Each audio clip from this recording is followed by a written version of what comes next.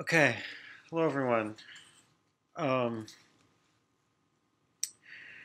so, uh, there's basically two things I want to talk about today. Um, One is, generally speaking, what Hobbes says about law, what a law is, and um, some other things that come up in connection with that. And the other is, um, how should I put this?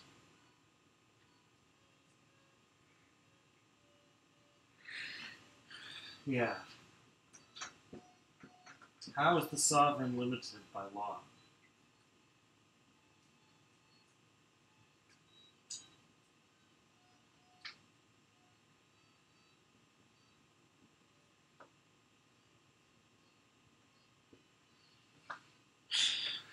So, I mean, the short answer to how is the sovereign limited by law is that the sovereign is not subject to the civil law, but is subject to the divine law or the law of nature, which are supposed to be the same thing, but we'll have to talk about that a little bit. Um, so, um, so part of what I'm going to talk about when I talk about this is the divine law and what that means, although there's going to be more to say about that next time when he finishes saying everything he wants to about divine laws. Um, but also in the course of this, because this is the area in which the puzzle comes up, I'm going to get to some of the things about economics and the distribution of property that I was hoping to do last time and I didn't get to. So that's gonna be pushed into here. But first, I'm just going to talk about this about what Hobbes says about law in general, and I guess I should say the civil law in particular. So, okay, so Hobbes has a definition of law, of course. It's very important to have a definition, as usual, because everything that we can know with certainty by means of science about law is going to be derived from the definition. Um, so, um,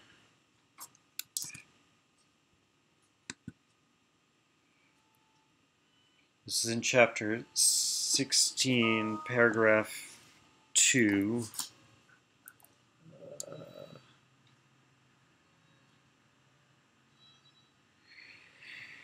And first, it is manifest that law in general is not counsel, but command, nor a command of any man to any man, but only of him whose command is addressed to one formerly obliged to obey him. Formerly, he means like already, I think, obliged to obey him.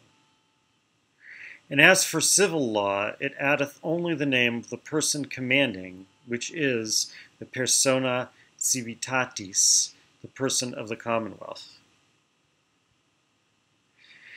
So this is a definition of law and a definition of civil law, right? That is, when you put all these things together, law is a command by someone to someone who's obliged to obey them. And it's a civil law if the command is from the commonwealth. Um, so, so I want to note, first of all, that this definition of law doesn't mention punishment. Right? And the law is a command to someone obliged to obey.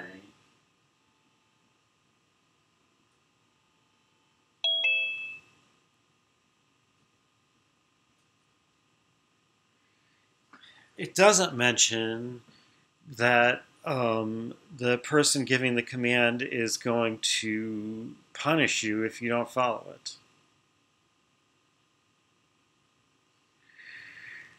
Um, Now, that's, I mean, one reason I'm calling attention to that is because when Locke defines law, the definition is going to be in terms of punishment and reward, but it's usually punishment, right?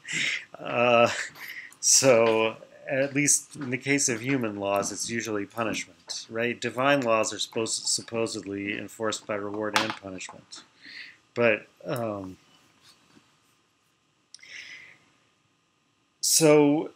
but another reason to emphasize this is because actually, in fact, it's the other way around.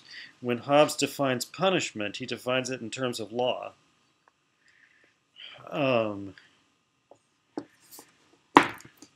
So this is at the beginning of chapter 28. A punishment is an evil inflicted by public authority on him that hath done or omitted that which is judged by the same authority to be a transgression of the law, to the end that the will of men may thereby the better be disposed to obedience. Right? So there's a lot of parts to that definition, and actually, I didn't assign this whole chapter. A big part of the chapter is going through each of those parts and saying, and if it doesn't meet this criterion, it's not a law, but an act of hostility. I mean, sorry, it's not a punishment, but an act of hostility, he always says. Right? So, like, if it's not inflicted by the public authority. So right here he's saying there is no punishment in a state of nature. There has to be a public authority. On him that hath done or omitted that which is judged by the same authority to be a transgression of the law. So if the person hasn't violated the law, or if the public authority hasn't judged that the person violated the law, then it's not punishment. To the end that the will of men may thereby the better be disposed to obedience.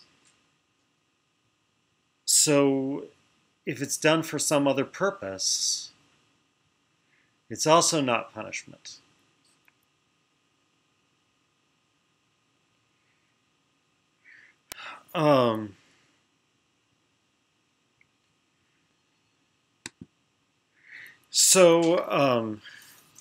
Well, and I guess I didn't emphasize the thing that I meant to emphasize to begin with. With it judged by the same authority to be a transgression of the law, right? It's not, the authority can't judge that it's bad for some other reason.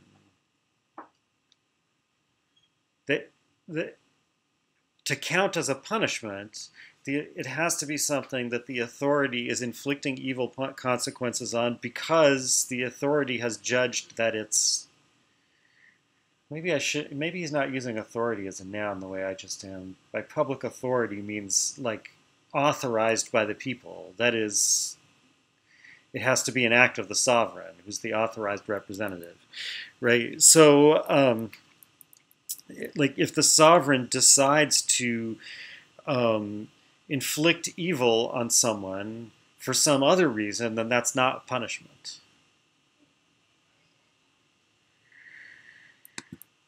So, I mean, as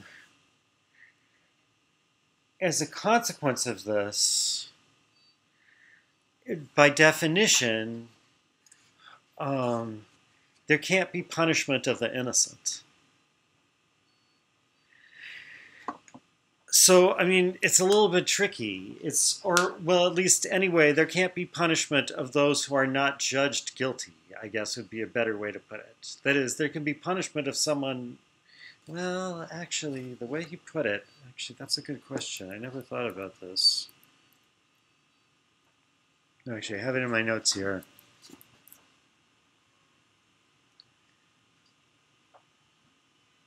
Yeah, actually, no, the way he defines it, it's an evil inflicted by public authority on him that hath done or omitted that which is judged by the same authority to be a transgression of the law. Oh, okay, so I see. So this is the way it works. You have to have actually done the fact. You have to have done the thing, or else it's not punishment. and it has to have been judged to be a transgression of the law. So if the judgment, right, because and that makes sense. So the judgment can be wrong in the sense that you didn't actually do it. And in that case, it's not punishment, according to this definition. But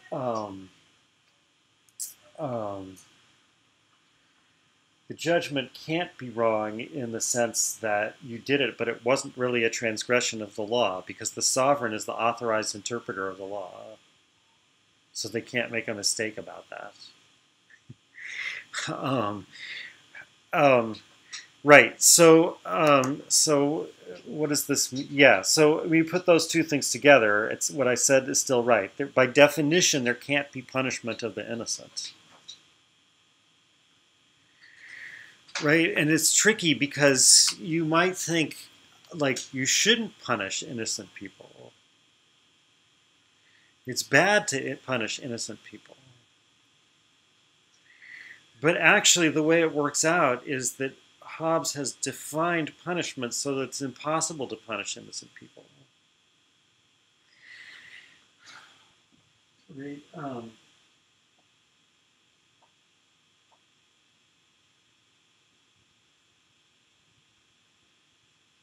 Punishment, by definition, requires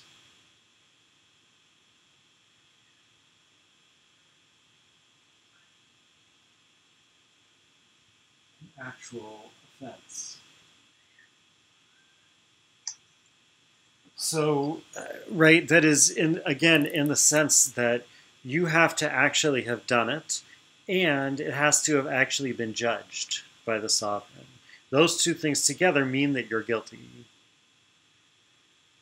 So, by definition, if you're punished, you're guilty.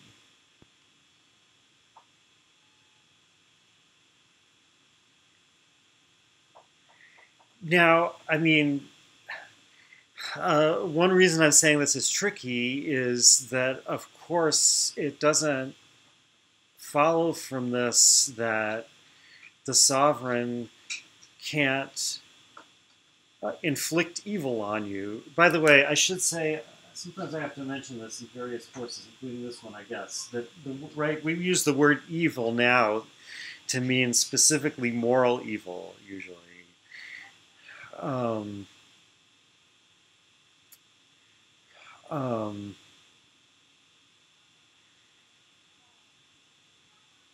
But Hobbes uses it, well, I guess this should be clear from the way he defined good and evil way back when. Maybe I should have emphasized it then, but right, Hobbes is using it in a broader sense where anything bad can be called an evil. But of course, he means, he says, when I call it an evil, I mean it's bad for me. Right? So an evil inflicted on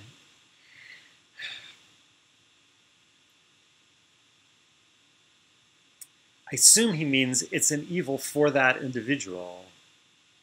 That is something they would call an evil. It's a little bit ambiguous. Or should we say it's what's defined as an evil by the sovereign?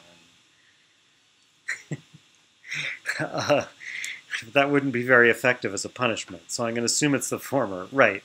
So anyway, right, so none of this says that the sovereign can't inflict an evil on, or that a sovereign doesn't have the right to inflict an evil on someone who's innocent. It just says that if they do inflict an evil on someone who's innocent, it's not punishment. Right? The question of whether and when the sovereign has the right to inflict an evil on someone who's innocent is just not addressed at all by this.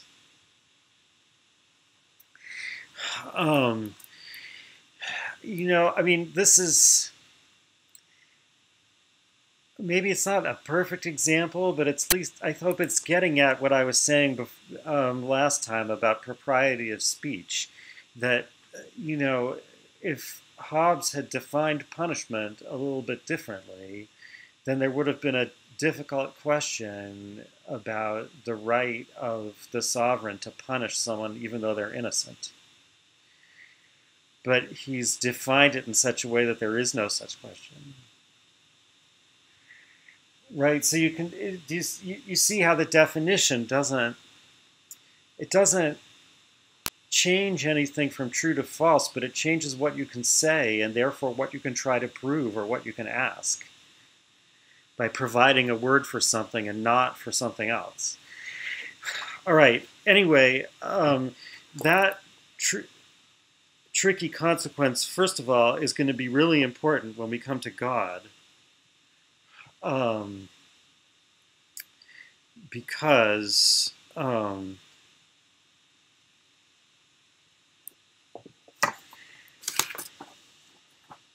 so this is in chapter 31, paragraph 5, the end, on page 236.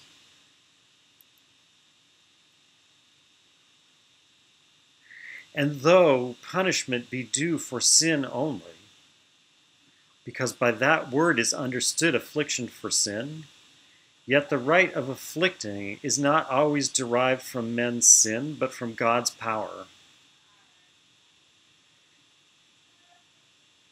Right? And he has this interpretation of the book of Job. I don't know if you've ever read the book of Job, but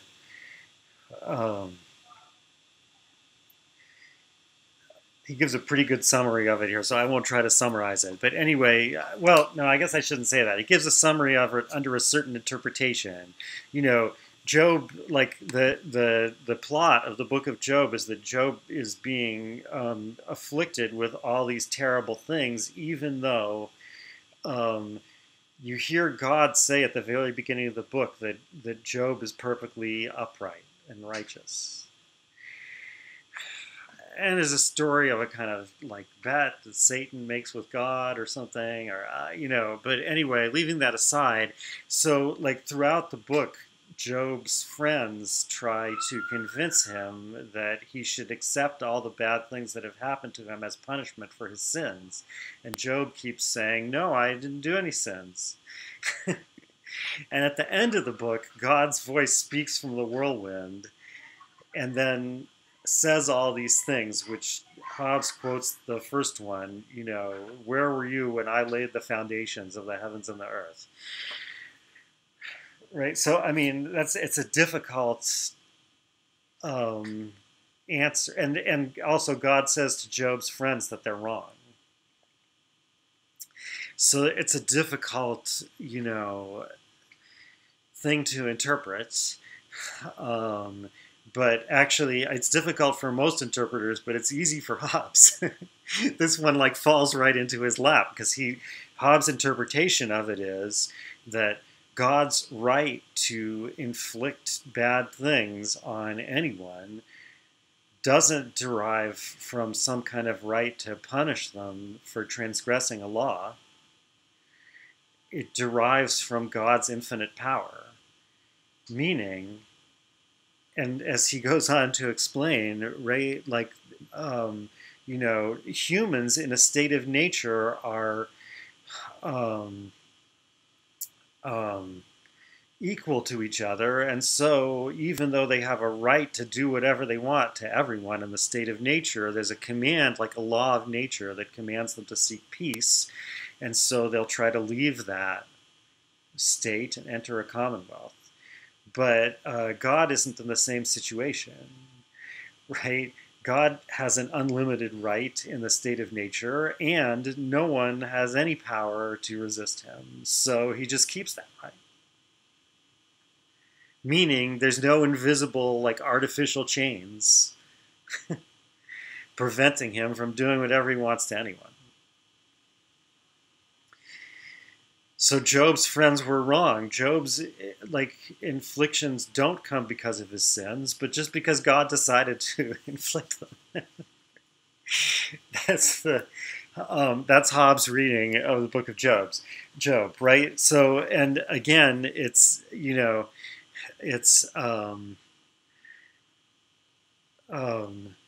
that's why it's important to keep track of, so Hobbes will say God will only punish you if you transgress the law of nature. But that's by definition of punishment, not because God will only do bad things to you if you transgress the law of nature, but because otherwise they won't be punishment. Okay. Uh,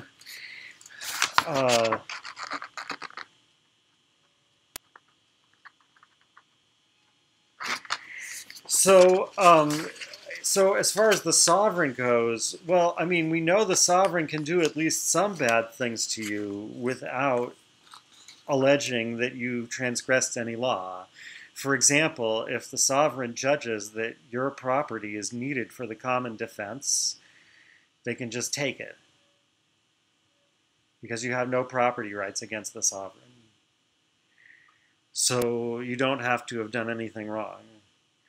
And Hobbes, and other places has given other examples of that. I guess the most important one is this, that if this, in this context, if the sovereign sends people to punish you or comes to punish you themselves, whatever, if the sovereign sends people to punish you, either by death or wounds or imprisonment,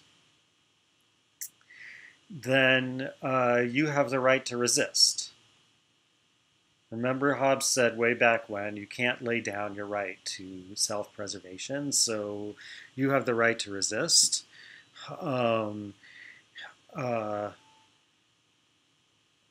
Actually, maybe that's not the example. Is that the example I want? Because then it is punishment. He gave another example like this. Remember the details. Oh, he gave the example of the people of Athens and the custom of ostracism. Right, this is an interesting example. So remember, according to Hobbes, the entire people, I mean, it's all the free men, right? Like, again, it's actually families that take part in the assembly, not individuals. Oh, Tamara, did you raise your hand?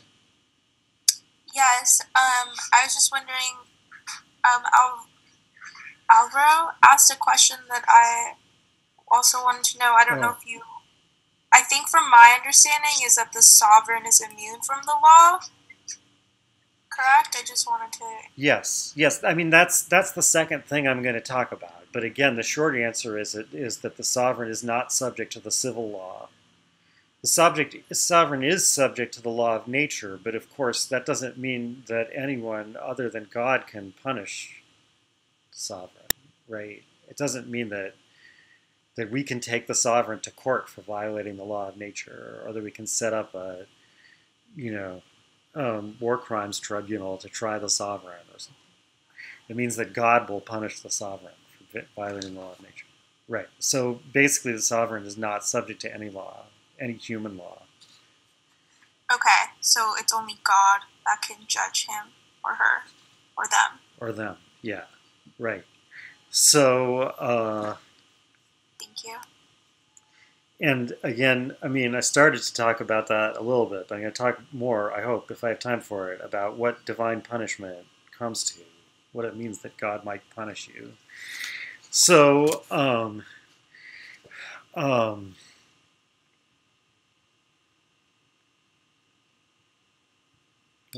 I'm so sorry to interrupt. Oh, no, it's no, it's fine. Please interrupt and ask questions. It's better than me going on and people not understanding. Much better. Okay. All right. Yeah. So, okay, so I'm so sorry, but divine.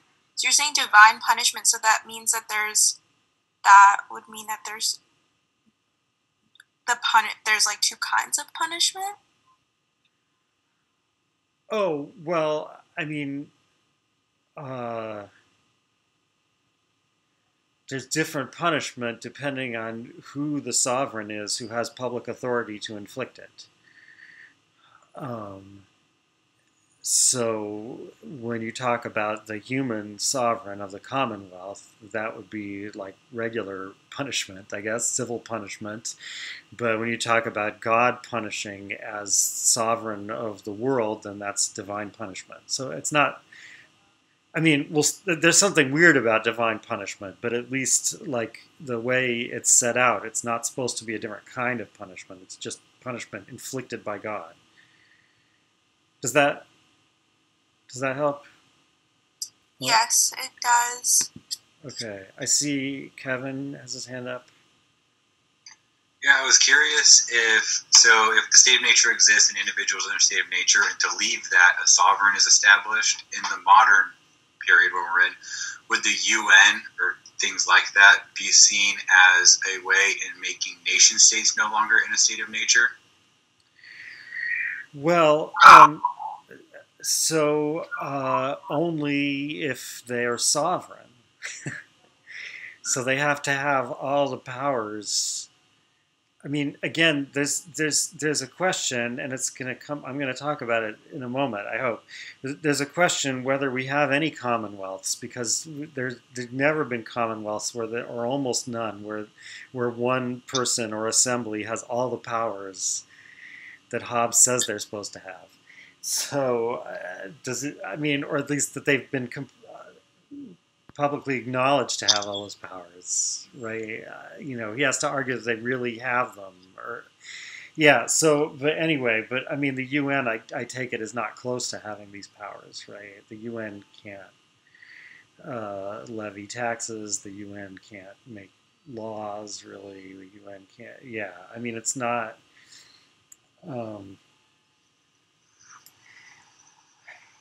I don't know. I guess.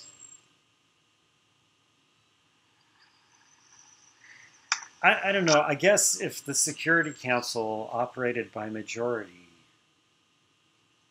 the way he says they would have to, and if only they made the decisions, maybe there would be enough power. They can authorize wars. I don't know. I'm not sure what he. But because of the vetoes, as Hobbes predicts, it would predict it's ineffective. Yeah.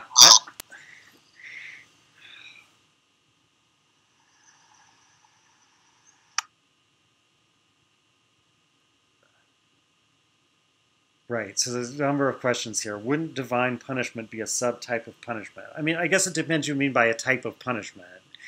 Like, like a pen on my table is a type of pen, sort of, but it's not really a different kind of pen. It's just a pen that's on my table. That's what I meant when I said it's not a different kind of punishment. But like, if you're, not interested in that distinction, then sure, you can call it a subtype of punishment. But it's just like you could call American punishment one kind of punishment by the American government, and French punishment another kind of punishment by the French government.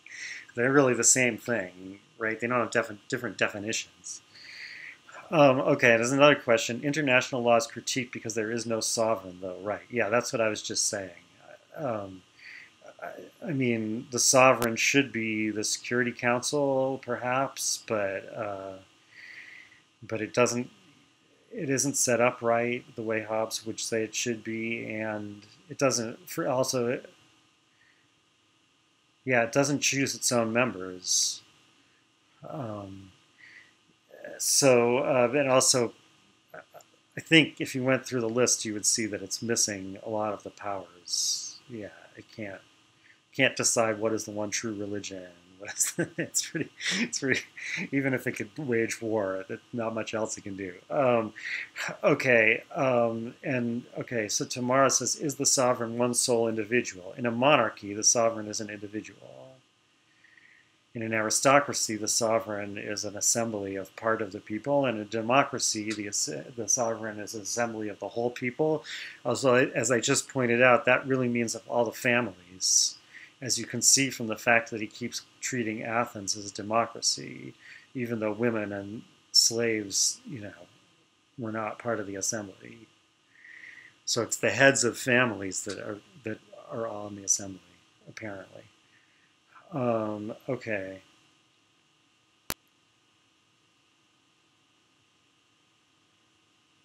Right. He said them. Oh, okay. You're answering that question.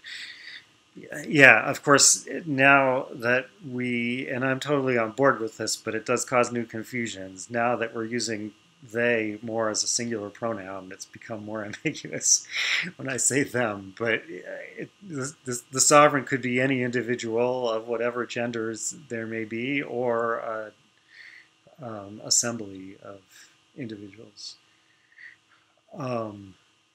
Samantha, did you have a question?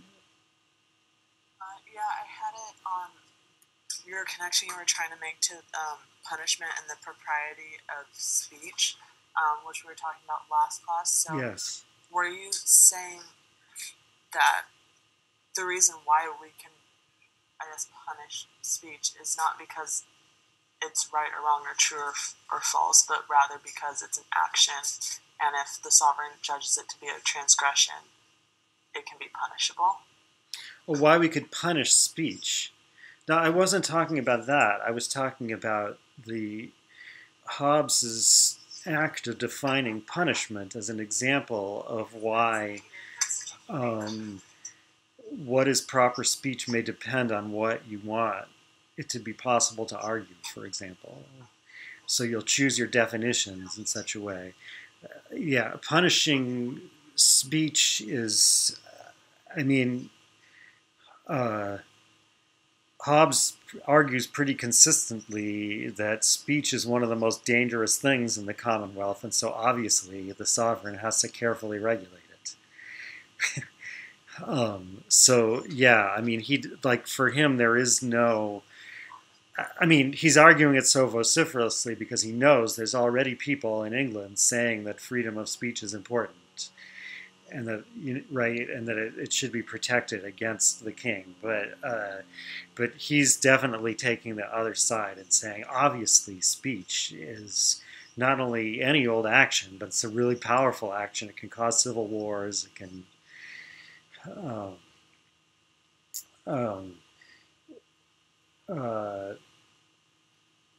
cause all kinds of moral corruption. It has to be carefully regulated. Who gets to say what?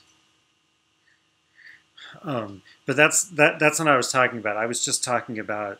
I wasn't talking about punishment of speech. I was talking about defining punishment as an example of Hobbes' attitude towards language. What he's trying to do when he defines something. Got it. Okay. All right. So you know what? I'm going to skip what I was going to say about ostracism, although it's interesting.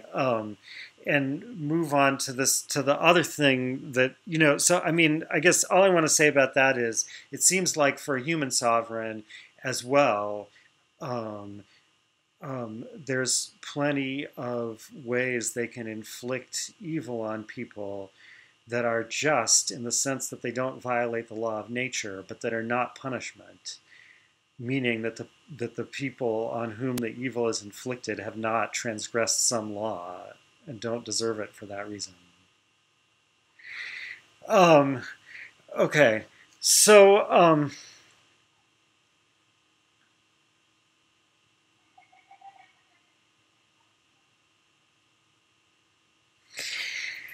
because of it's because of this way that law and punishment are related to each other, namely that law isn't defined in terms of punishment, but punishment is defined in terms of law. I think this is why Hobbes thinks you might have a question like this. Okay, I understand where the sovereign gets the right to make laws. That's part of the authority they were given when we formed the Commonwealth. But where do they get the right to punish? Now, you might think, well, obviously, that's also one of the powers we gave them when we set up the Commonwealth. But there's a puzzle about that because of what I was just saying, starting to say before, namely that I can't authorize the sovereign to punish me. At least. This is interesting. I could authorize the sovereign to inflict a monetary punishment on me, a fine, or mulct, as Hobbes calls it, right? But I can't authorize the sovereign to imprison me or physically harm me or kill me.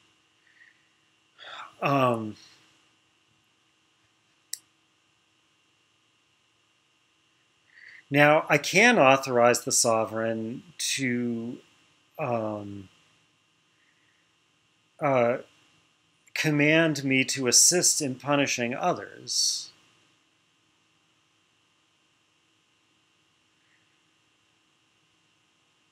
But there's something funny about that, too, because then if I do assist the sovereign in punishing someone else, they haven't authorized that. Right? So it's not so in that respect, they're not part of the covenant that I'm enforcing. So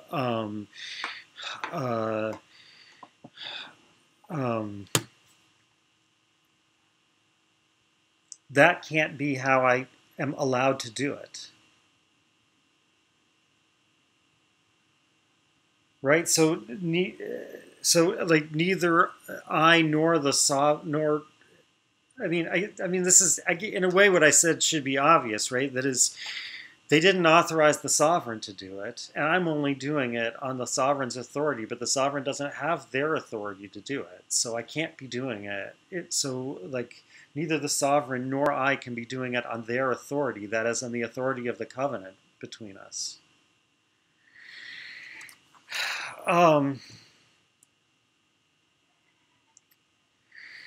Right, and that's why Hobbes says, and this is on page 204, chapter 28, paragraph 2. It is manifest, therefore, that the right which the Commonwealth, that is, he or they that represent it, hath to punish, is not grounded on any concession or gift of the subjects. The subjects didn't give the sovereign the right to punish. Again, I think he's assuming that punishment here is corporal punishment. I think maybe he even says that at the beginning of the paragraph. So,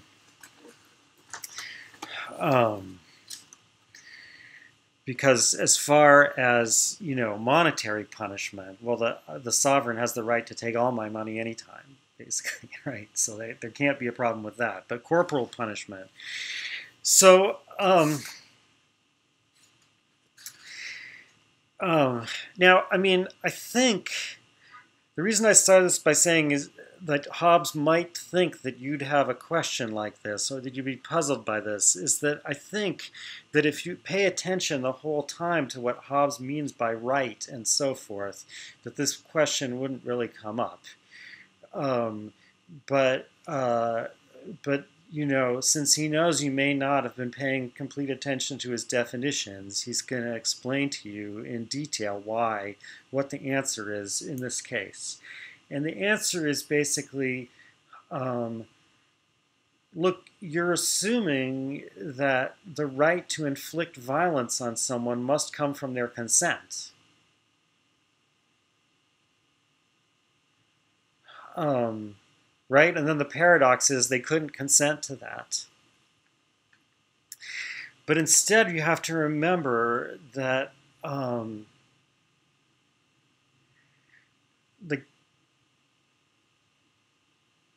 from Hobbes' point of view, the question is not where to get rights to do things, but how to lay them down. In the state of nature, according to Hobbes, everyone has the right. And this is where remembering what Hobbes means by right is important, right? That is, there's no impediment to anyone inflicting whatever they want on anyone else.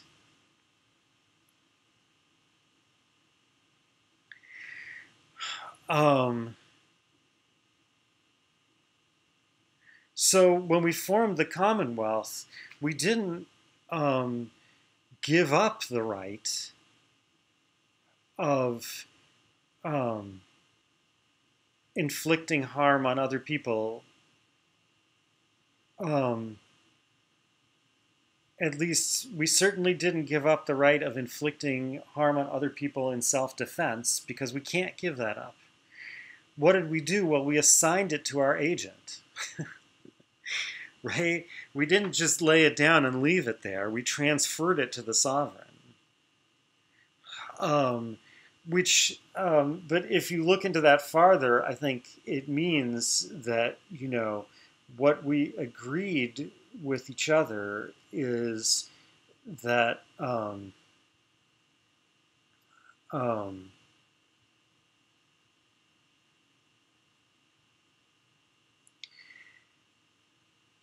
we wouldn't stand in the way of and would assist the sovereign in exerting their natural right to inflict punishment on people. Well, or let's say to inflict evil on people when it's in their best interests. The best interest of the sovereign means the best interest of the Commonwealth, right? Because the sovereign represents the Commonwealth. What we said to each other is that the way we assigned that power to our agent was, because again, like a power isn't something you can literally give to something. The way we assigned that power to our agent was, we said, I won't stand in the way of the sovereign exercising this power on my behalf against you.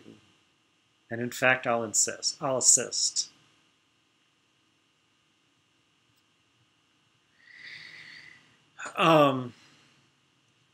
So I guess it's confusing here because there's a bunch of different levels you can look at it, so to speak. Like, if you can just talk about it with, in terms of right, without figuring out exactly what Hobbes means by a right and the transferal of a right and so on and so forth. And then again, the answer is simple.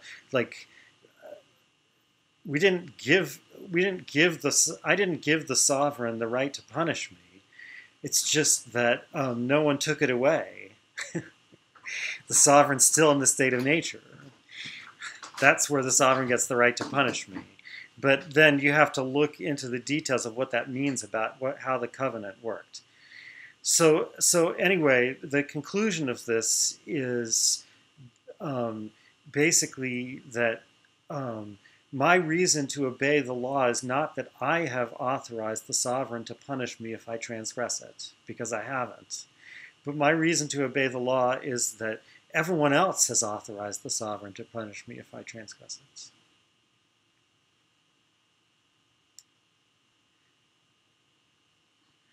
Okay, other questions about that?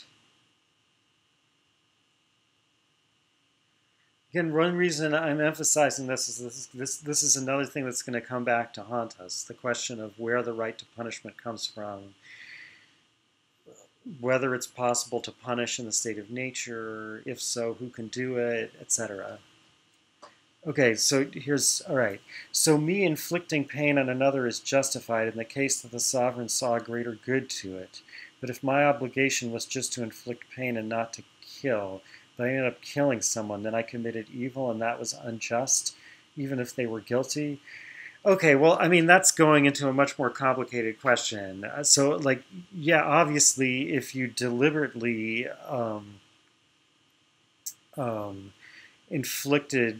if you deliberately killed someone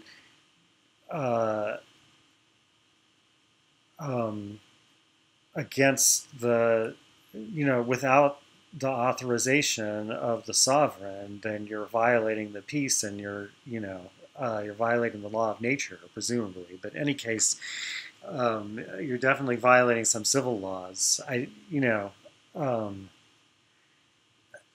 Now, I guess, like, if you mean, well, I wasn't trying to kill them, the sovereign, told me to to torture them, but it just like unfortunately they weren't in good shape or whatever. I don't know. That's obviously some detail that the civil law is going to deal with. You would assume, right? Like under what circumstances, what counts as a like reasonable obedience to the sovereign's command. Sorry to interrupt. Yeah. I was just thinking like maybe perhaps it was a written law and the sovereign told me, oh, can you carry out this punishment? But it was just to like maybe flog them or something. And then, I don't know, I misjudged and I ended up killing the person. Yeah. So is the sovereign unjust or am I unjust if it wasn't on purpose? Well, it's not if it was just an accident, then no one was unjust, right? So like in other words, if you were flogging them and then like by accident your whip happened to knock the 20-pound weight off the shelf and it fell on their head, I mean maybe that's even not a good enough example, but I'm saying like in other words, if you weren't negligent, then obviously no one was unjust. The question would come, like, and you're right to say that with the sovereign telling you to do something is not normally a matter of the king looking in your window and saying, do this, right? It's normally a matter of you, having a job under certain laws to do certain things, whatever.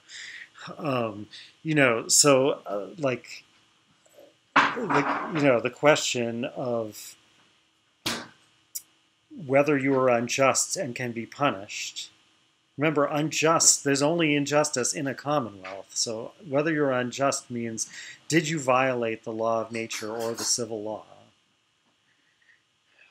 as interpreted by the sovereign? So, I mean, that's going to potentially be a complicated question. Just as if you're not punishing someone, if you're painting their roof and you fall, your ladder falls down on them and kills them.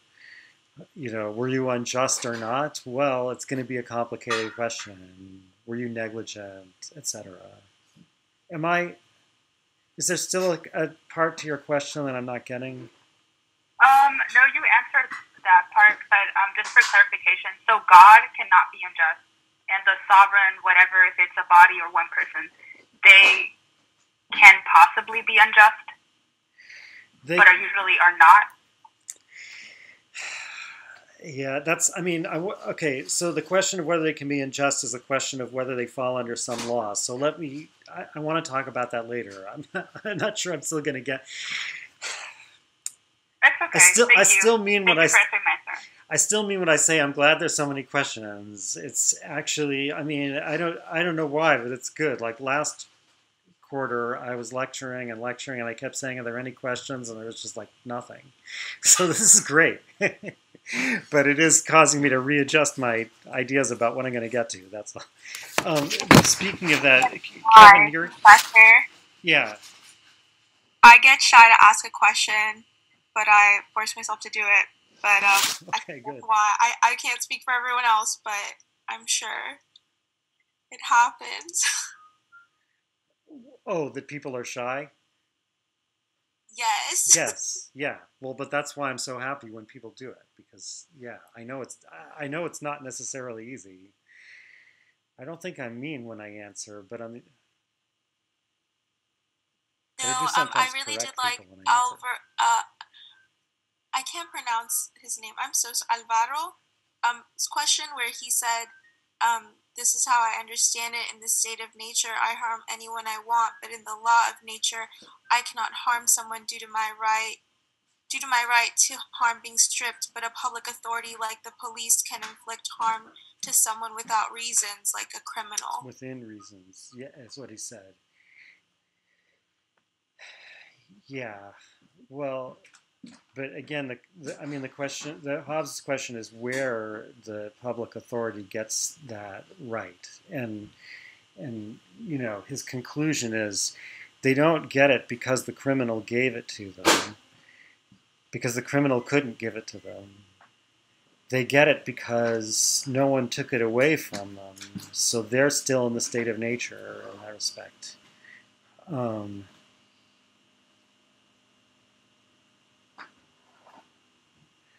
Right, and no, I see the next thing Alvaro said. I think it would depend on how much immunity the sovereign has. Well, I mean, the sovereign, according to Hobbes, has complete immunity, right? That is, even if the sovereign is walking down Fifth Avenue and pulls out a gun and shoots someone for no reason at all, the sovereign is not subject to the civil laws, so they can't be prosecuted. I mean, they are subject to the law of nature, but even that, they can't be punished by human courts for violating it. So, and therefore, also, the sovereign can grant immunity to other people. But they won't necessarily, right? I mean, it's probably a bad idea to tell the torturers, or the people who flog criminals or whatever, that no matter what you do, you'll be okay, because you know, I mean, if you wanted them to be killed, that would have made the law the death penalty, right? You made it flogging. That means you didn't want them to be killed. So presumably, like, if the sovereign is rational, they will not grant complete immunity to everyone who acts in their name. Let's see.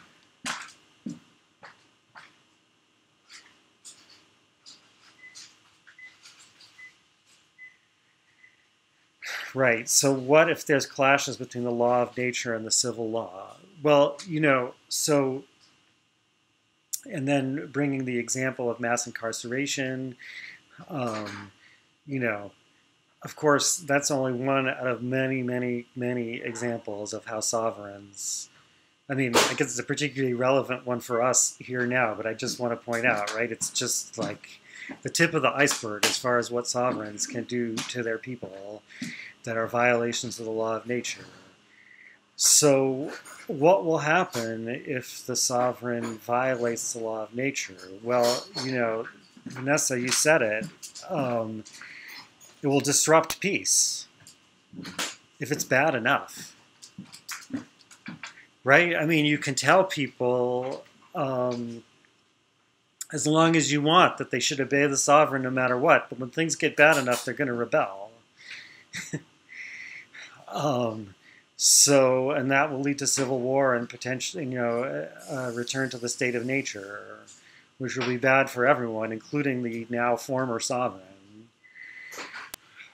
So, I mean, maybe instead of putting this off, since it keeps coming up, I should actually talk about it now, especially because I'm not sure I'm going to get to the end of the lecture. So let me go to the thing he says about divine punishment. Now let's see, where is that?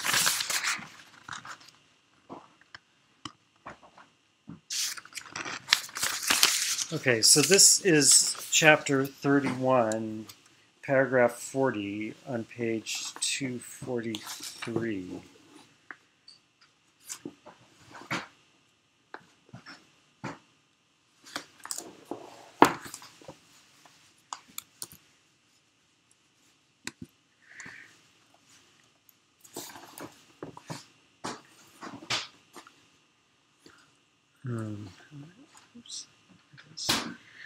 Foreseeing punishments are consequent to the breach of laws. Natural punishments must be naturally consequent to the breach of the laws of nature, and therefore follow them as their natural, not arbitrary effects.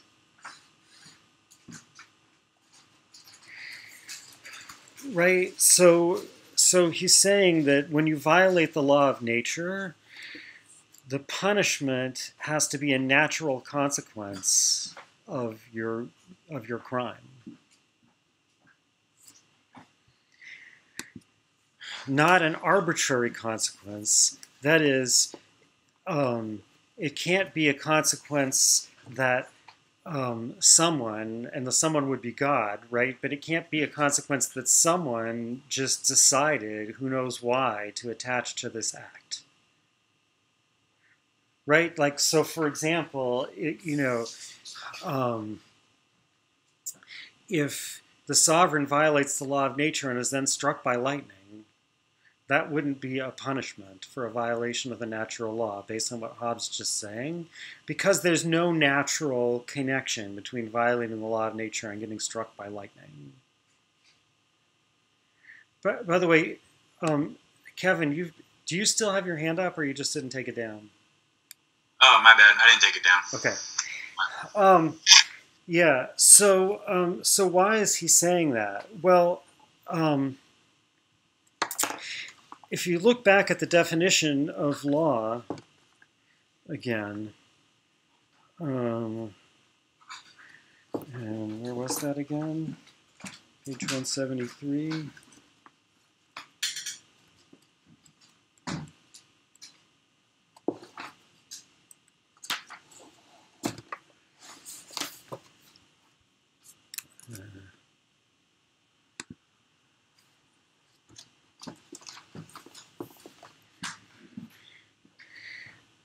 So, well, actually, this is the definition. I'm sorry. Why did I read the wrong thing? Because I put my star next to the wrong thing. But they are the same. This says why this is the definition, then this gives the definition. Oh,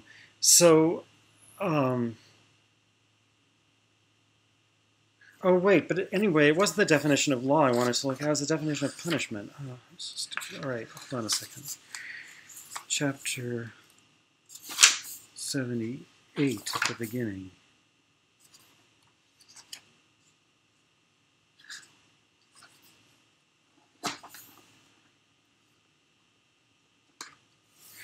The punishment has to be inflicted for transgression of the law, to the end that the will of men may thereby the better be disposed to obedience. And it's from that last clause that, well,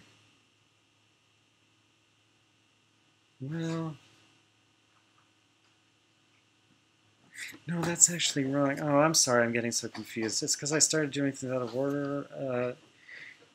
It actually is from the definition of law. So it's, okay, so, all right, so law is a command. And to be a command, it has to be received.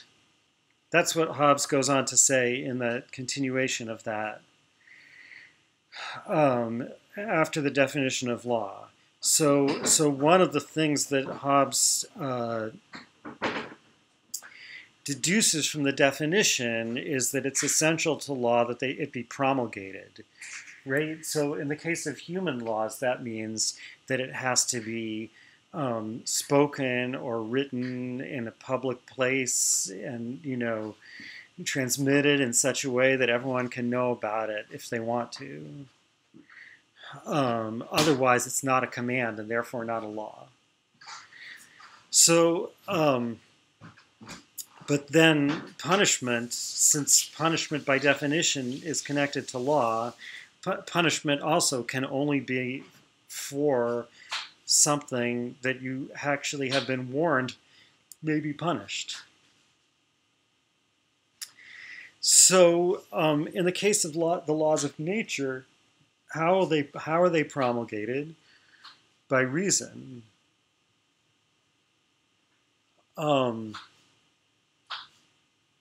Right? I mean, Hobbes says there's two parts of the divine law.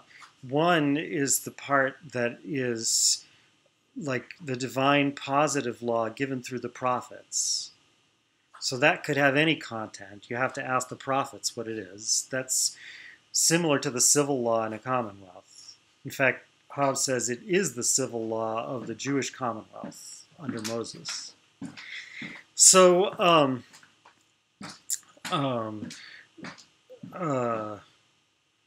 but the other part of the divine law is the natural part, and that's the part that you can arrive at by reason, and Hobbes says that's the same as the law of nature that I discussed in chapters 14 and 15. So what I'm getting to, the conclusion I'm getting to here is, by reason, you have to be warned by reason that you'll be punished if you violate this law. How can that be? How can it be that, how can I deduce by my reason that I'll be punished for violating a certain law? Well, what Hobbes says here, I mean, we'll see Locke giving a different answer, I think. But what Hobbes says in the part I just read is, the only way you can tell by reason if a punishment is going to follow from violating a law is if the punishment is a natural consequence of the law that you can deduce.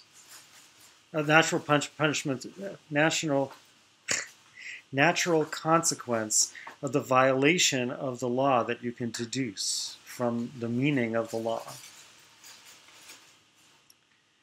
So all that adds up to, how does God punish you for violating the laws of nature? Because violating the laws of nature is a bad idea and bad things will happen to you if you violate them, that's the divine punishment. Right? It's a natural consequence of the violation. So Hobbes goes on there to give some examples, right? Like, he says, for example, temperance is a law of nature, right? That was one of those laws of nature that's not political, and therefore he's not going to discuss it. But remember, he said certain things, such as drunkenness, are forbidden by the law of nature because they tend to your own destruction, right? So the violation of that law, which you could call temperance, right? Like don't drink too much, etc. The punishment for violating that law is that your health will be destroyed. That's a divine punishment. It's, it was caused by God, because everything is caused by God. And it's a consequence of a violation of this law. It's a natural consequence of this. So similarly, if you ask, when you say, God, why should the sovereign keep the law of nature? Thing is a violation of the law of nature. I mean, they shouldn't even say it. Hobbes says that, right, you shouldn't even complain about the injustice of your sovereign, let alone try to do something about it. But it nevertheless can be unjust, a violation of the use, right? It can be a violation of, it can be overstepping the sovereign's right in the sense that there's a law that is an artificial impediment in the way of the sovereign doing it. Only that law is the law of nature, not the law of the Commonwealth, and it can be enforced by God, not by the Commonwealth.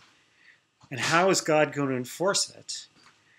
The way God enforces the laws of nature is that you shouldn't do these things because they'll lead to your own destruction. As a natural consequence, right? So coming back to this example that Vanessa said, like for example, laws of nature seek peace ultimately, but what about laws that lead to mass incarceration? Then that would obviously disrupt peace within people of color, so then would the sovereign be at fault? And the answer is yes, if the sovereign makes laws that result in disruption of peace, then the sovereign has violated the law of nature, and the sovereign will be punished by it. And how will they be punished by it? Because the Commonwealth will be dissolved, potentially, at least it will be threatened, right? And a threat to the Commonwealth means a threat to the sovereign. The sovereign will no longer exist if the Commonwealth doesn't exist. Also, the natural person or people who make up the sovereign will be in the same boat as the rest of us once we return to the state of nature. So it's bad for them too, right? But for the sovereign, it's fatal, basically. right? The sovereign is the person of the Commonwealth. If the Commonwealth is dissolved by civil war, the sovereign is gone. So, so the sovereign will be punished by death for violating the laws of nature badly enough for long enough. So Vanessa says, would natural disasters be considered divine punishments? Not unless they're natural consequences of violating the law of nature. So perhaps if they're caused by climate change, although I don't think, like Hobbes, like most, if not all people in this period, doesn't contemplate the possibility that humans could do something that would damage nature. Right? It was thought, like that's ridiculous. It's so much bigger than us. And it was, I don't know if it was already false then. I guess it was. In the, like, I don't know for sure about this, but paleontologists, I think, tend to believe that the extinction of the Pliocene megafauna, like, woolly mammoths and saber-toothed tigers and all those, that was caused by the arrival of humans in the New World. So even though all they had was stone spears and whatever, they were able to cause a mass extinction on a local scale. So Kevin, I notice your hand is up again now. Does that mean now it's up for real? No, you just still, okay. You just didn't manage to take it down. Okay. Right. So, but anyway, Hobbes doesn't, I don't think Hobbes contemplates the possibility of humans causing natural disasters by doing something wrong. So that means natural disasters will never be a consequence of human violations of the law of nature. So they will not ever be divine punishments, according to Hobbes.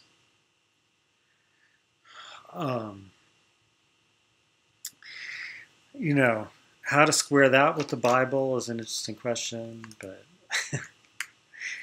I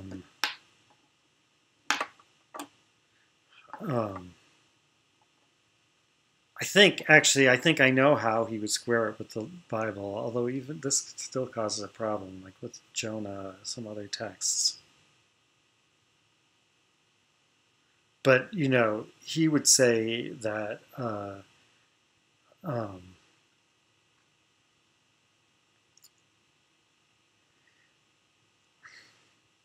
if God miraculously punishes some laws, then those must not be laws of nature. They must be divine positive laws. Okay, that's going to get us very far. Into all kinds of questions. Like, you have to always remember that, and everything I just said about the punishment of the laws of nature, I hope can at least point towards understanding how this could make sense. That Hobbes is probably an atheist, so. Like all this, God this and God this, and it's so important that the sovereign is subject to God. Why would you say that if you're an atheist? Well, because, like, God as a supernatural actor is not involved in this punishment of the divine law, of violation of the divine law, right? It's something, again, you can deduce from your reason will be a bad consequence of doing certain things.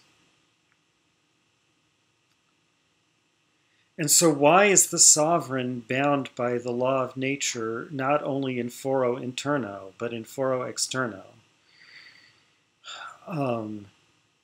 Right? That is, if the sovereign is, because in this, we're all commanded by the divine law, that is the law of nature in the state of nature. But we're not it doesn't bind in foro externo. That is, remember, it commands the inner motion of desire, but that doesn't, in the state of nature, get translated into any outer motion of our limbs. And at least what I was claiming last time is that that's because, see, I mean, when someone says the law binds internally but not externally, you might think it means something like it requires you to desire it, but it's optional whether you do something about it or not. Something like that. Professor, did you write something on the board? Oh, yes, I did, and my camera is frozen up.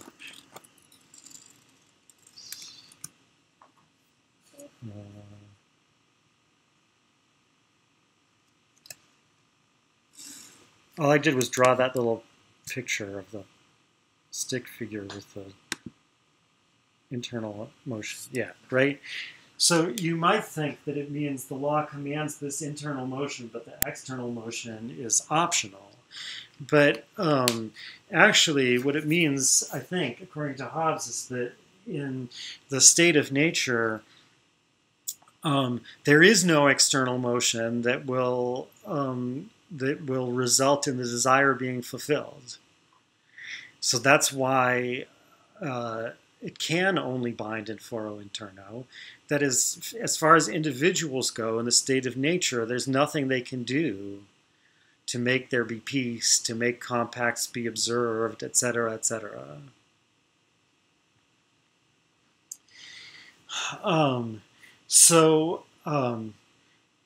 But I think this is the difference in the case of the sovereign. The sovereign, there is something they can do. So this, again, I mean, I don't know, this, like, what's on the board has kind of gotten away from what I'm talking about, but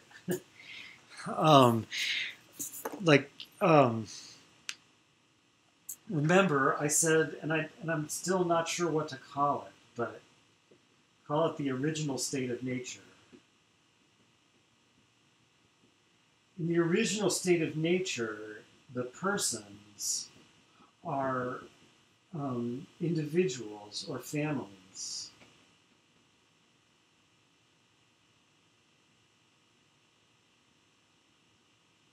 It says original state of nature. This says individual / family, right? And it's about them. Well, it's really only about individuals that Hobbes proves that they're equal. But I guess if you dig a little bit deeper, you'll see that by definition, a family that's not a commonwealth is a family that's small enough that that's still true, right? So that even the weakest can kill the strongest, right? So there's like a family of 5 people, and I'm weaker than any of them. Still, by deceit or by ganging up with others, I can kill them. So our rights are still equal. Right? Neither of us can make a good bet that they could defeat the other. But then there's like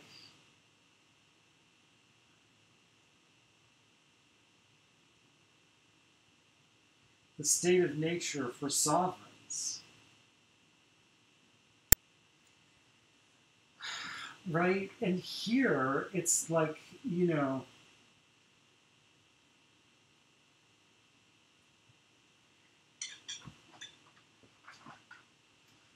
each sovereign represents a commonwealth. Some of them are smaller, some of them are bigger. So, I mean, the consequence of that right, so this is a sovereign. This whole thing, this whole circle is a commonwealth.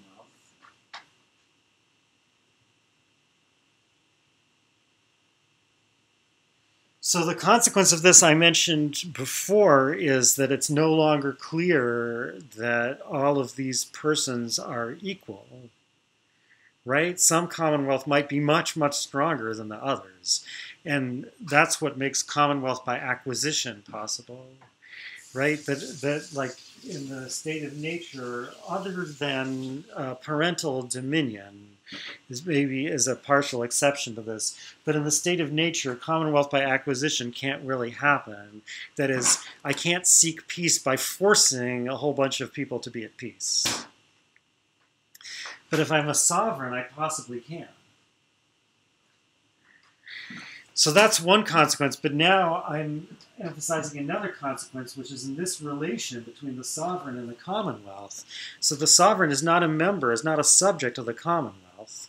All these dots are the subjects, either individuals or families of the commonwealth. So now the sovereign remains in a state of nature. But because they're sovereign of a commonwealth, they have a lot of power to either, and the power derives from the covenant between the subjects. Well, at least in a commonwealth by institution it does. Yeah, maybe that's complicated because of commonwealth by acquisition. So, but in any case, the sovereign, because of some covenants that all the subjects have reasons to keep, ends up with a lot of power to either bring about peace or not.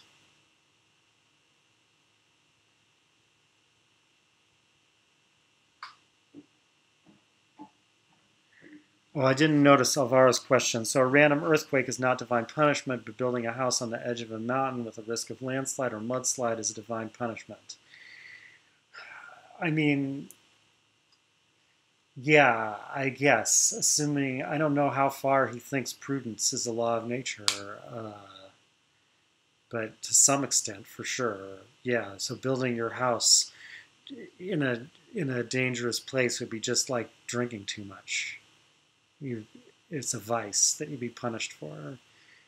I mean, the question is, well, what about building your house in a state that has wildfires and earthquakes all the time? But, well, anyway, be that as it may. Right, so getting back to this picture. So now, although the sovereign's still in the state of nature, it's not like this original state of nature where there's nothing that any individual can do to carry out that desire that the law of nature commands. And again, what does it mean that the law of nature commands it? It means that it's reasonable to want this because it would be good for you. Right? So it's reasonable for the sovereign to want the law of nature to be followed by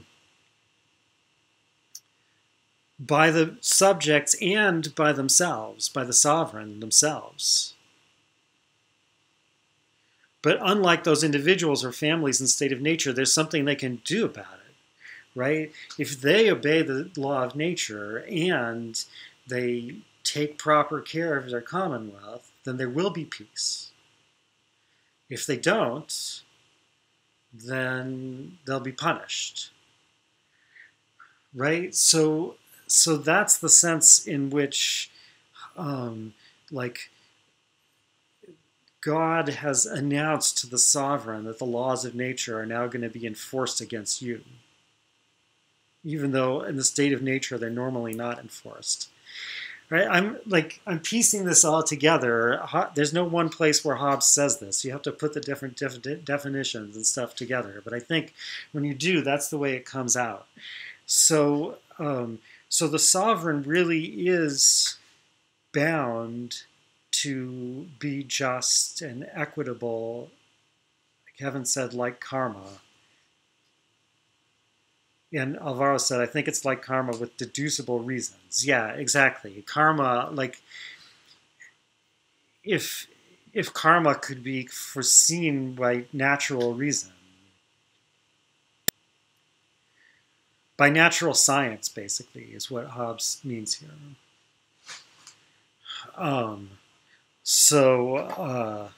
The way he understands natural science, which is weird, but anyway, Um, so, um,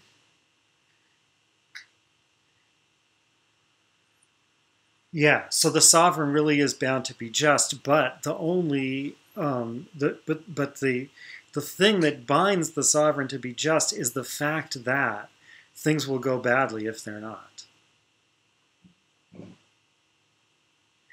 So actually, now I'm getting completely away from the outline of my notes, but it's a good thing, I think. I mean, it's better to have the lecture that composed of things that you wanted to ask about, right? Rather than the one composed of things I thought were interesting. So right at the end of book 2,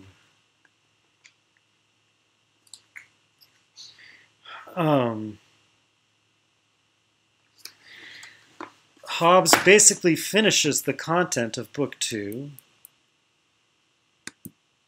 Oh no, now this camera's frozen. There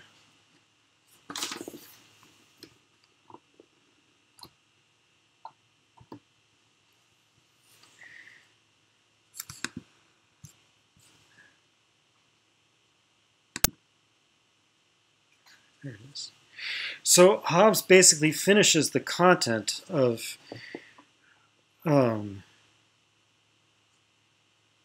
book 2, right at the beginning of paragraph 41. He says, "And thus far concerning the constitution, nature, and rights of sovereigns, and concerning the duty of subjects derived from the principles of natural reason."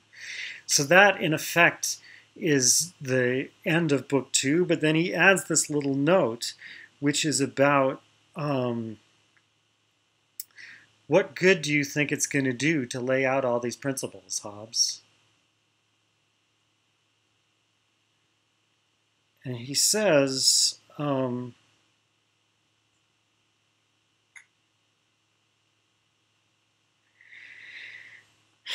now, considering how different this doctrine is from the practice of the greatest part of the world, especially of these Western parts that have received their moral learning from Rome and Athens. See, this is an interesting, version of Orientalism, right? It's like, so there is this feeling, I mean, he alluded to it before when he talked about the citizens of Constantinople, meaning Istanbul, right? Meaning the citizens of the Ottoman Empire. So, right, there is this idea in Europe that, especially in Western Europe, especially, that, we have relatively free, even though they're still all living under monarchies, they already have this idea, right?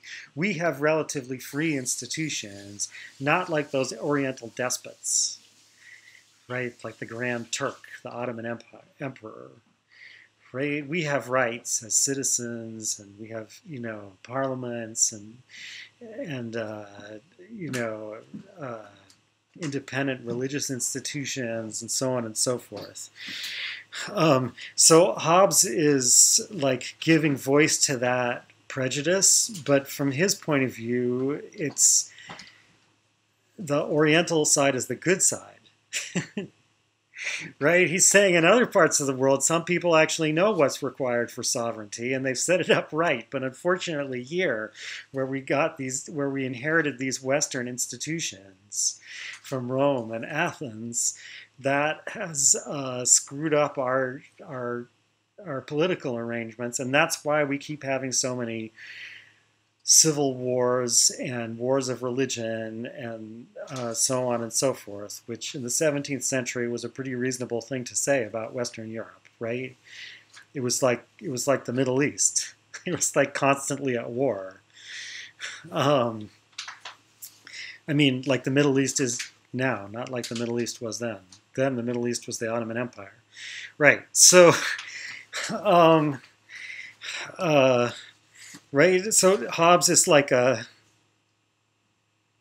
don't know how far to push this, but Hobbes is you could imagine like a kind of news analysis program in Istanbul where people are asking, why is Western Europe such a violent region full of religious fanatics and intolerance and constantly at war with each other. And, they could call Hobbes to be on the panel, and he would say, well, it's unfortunately because they've inherited these bad cultural institutions from Rome and Athens. All right. Anyway, that was all kind of I don't know what to say. Like putting a lot of things into a different perspective.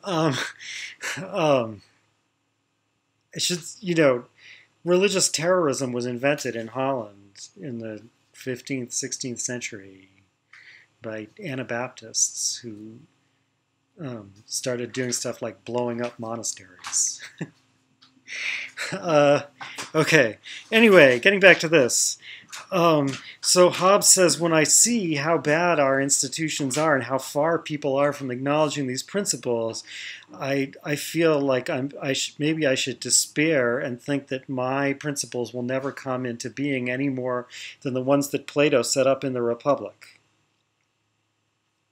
And he says, for he also is of opinion that it is impossible for the disorders of state and change of governments by civil war ever to be taken away till sovereigns be philosophers. Right? Now, of course, Plato's philosophical principles aren't the same as Hobbes's, and his political conclusions aren't the same as Hobbes's, although they're not that different. At least if you take the Republic if you take the city that Socrates imagines in the latter parts of the Republic to be really what Plato thinks the best city is, which is unclear. But anyway, but Hobbes is saying they both agree that for this to happen, the sovereigns will have to become educated in political philosophy. But then he says, basically because other people, including Plato, didn't have the right principles, when he thinks about that, and he thinks, I do have the right principles, he says that he has some hope after all. Right? And the hope is, I recover some hope that, one time or another, this writing of mine may fall into the hands of a sovereign. I guess now he's thinking of a monarch, right? I mean, fall into the hands of a democratic assembly? Like, what would that mean? Who will consider it himself? Yeah, so he's thinking of the sovereign. He's forgetting that, or ignoring that the sovereign might not be an individual. Or I guess he's implying this could only happen in a monarchy, maybe. So it might fall into the hands of a sovereign who will consider it himself, for it is short. It's not that short, but okay. It is short, and I think clear, without the help of any interested or envious interpreter. And by exercise of entire sovereignty and protecting the public teaching of it, convert this truth of speculation into the utility of practice. So what that suggests is that that the intended audience for this book is sovereigns.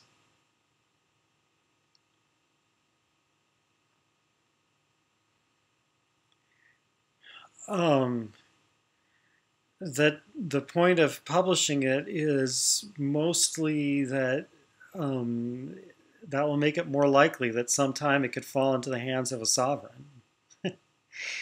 So, in other words, it's just like Machiavelli's The Prince, at least like it claims to be. It's not clear that it's not a parody.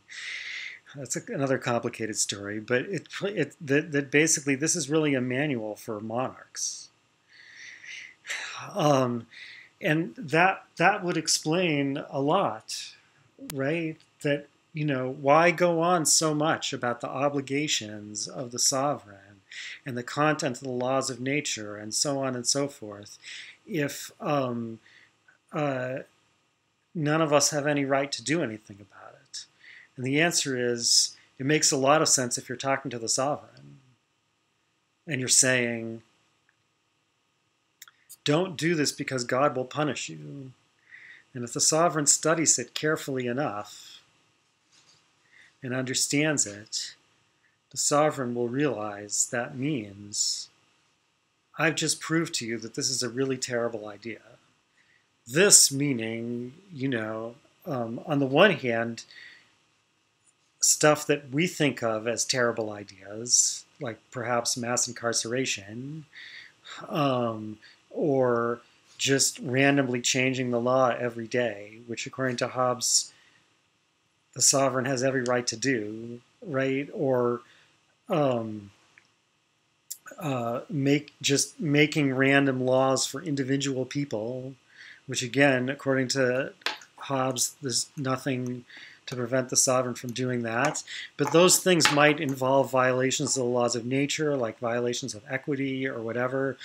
But it's also things that we think are good ideas, but that Hobbes thinks is a terrible idea. Like, for example, granting religious freedom, granting freedom of speech, allowing limitations, conceding limitations on your power, sharing power with an elected assembly, right? Like all those things that Hobbes thinks are really bad ideas. He's hoping those are also violations of the sovereign's duty under the law of nature. And Hobbes is hoping that some sovereign will pick this up and be like, oh, wow, so I shouldn't ever concede any of that stuff. That will lead to the dissolution of the Commonwealth. And then finally we'll get a king who does what a king should do in this country, damn it.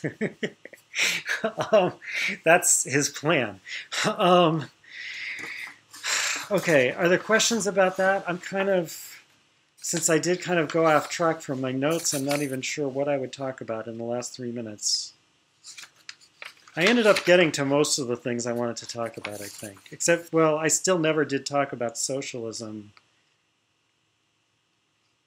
versus private property.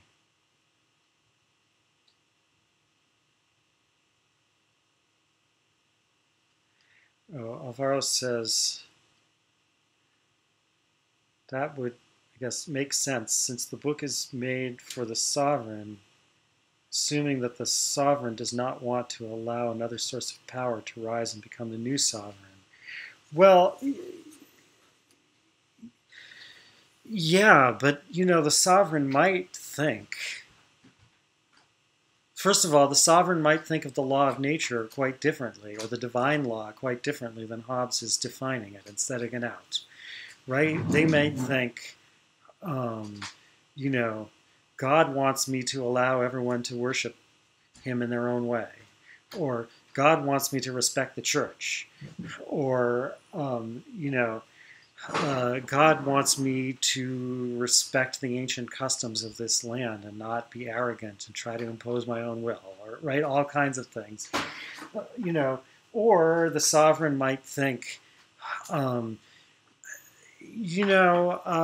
would rather have all the power, but under current circumstances, this is what Hobbes says William the Conqueror and his successor William Rufus both did, that like the sovereign might think, yeah, I would like to have absolute power, but I realize under current circumstances it's going to be hard to consolidate my power if I try to do that. So instead, I'll take a lot of power, but I'll allow certain limits. Also like William and Mary did after the Restoration, or at the Restoration. So, Hobbes is coming to tell all of those sovereigns, don't do it. Don't think that, yeah, I would like to have all the power, but either God forbids it or it's not prudent to claim it. Right, and eventually overthrow the old sovereign. Alvaro says, well, in a sense, that's the best outcome from Hobbes' point of view, if there's a clean overthrow of the old sovereign after a short civil war, right? The worst outcome is protracted civil war, state of nature, war of all against all. And, by the way, he's definitely right that that's very bad. You can't forget that, right? I mean, like I think it's all too easy for us to forget that, having not had a civil war in this country for so long. But just look at Syria or someplace like that, and you'll realize that, yeah, that is a really bad thing. You know, it's just the question, is it as bad as Hobbes thinks compared to the other things that can happen is a question. But, yeah, okay, so I still didn't get to talk about socialism versus private property. Maybe I will fit that in somewhere, because it is an important topic. But in any case, we're out of time now, so I will see you next week.